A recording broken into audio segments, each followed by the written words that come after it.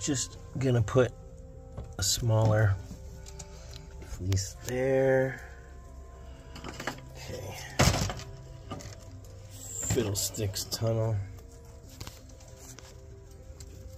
Yeah, you like your hay? Onyx? Here, we're gonna slide this out a little bit. Let's put this right here. That way there's no fighting.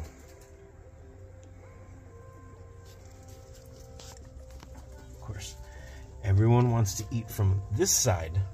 This is the best side. That's my hay.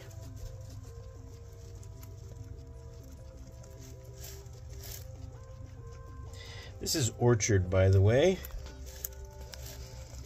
This is orchard that I get from my local feed store. It's about a little bit more than 30, like $32 a bale for this orchard. It's pretty good quality. Not too hard, not too soft.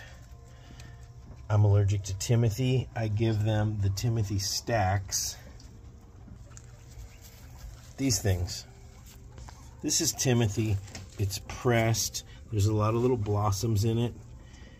They will work on this thing over a couple days. The only drawback is they shred it and the fleece gets covered. But this is a good way. For me, I'm super allergic to Timothy. But it's not, you know, you see, I could break it. I want to leave it. It's more fun for them to chew it and shred it themselves.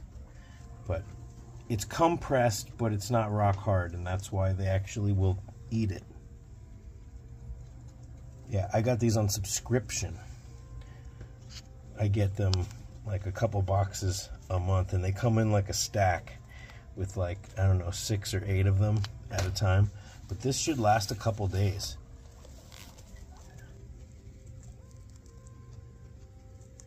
You like it?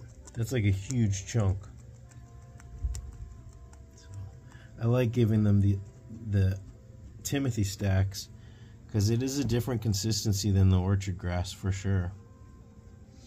My vet said any kind of grass hay is fine, but this is got to be better for wearing their teeth down.